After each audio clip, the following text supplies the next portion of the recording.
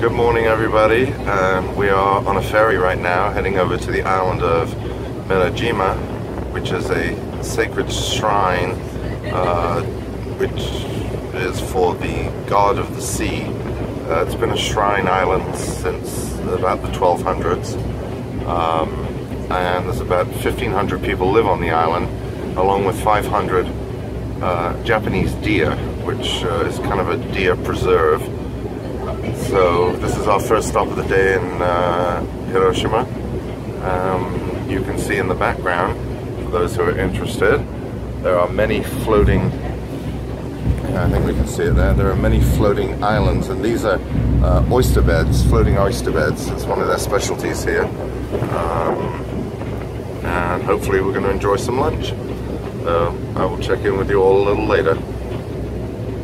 Sayonara.